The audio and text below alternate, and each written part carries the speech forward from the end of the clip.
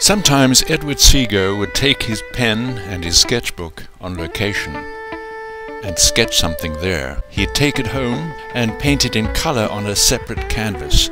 I want to try this method, so here I am going to CattlePoint on a very cold morning.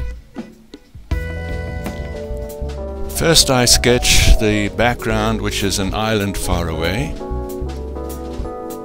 Very simple. And then I do the mid-ground rocks in the ocean. Finally, I do the foreground rocks, and I take it home and I start a new canvas in color.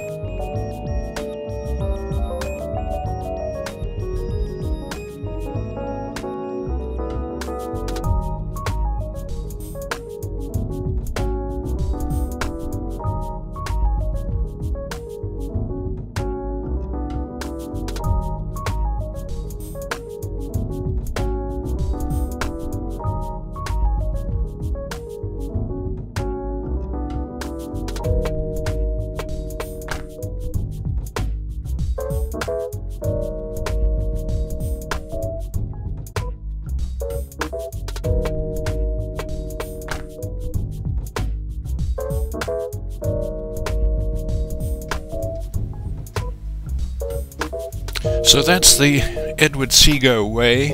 Do a little sketch, take it home, make a painting from it. Fascinating. I must say it did wonders for my confidence.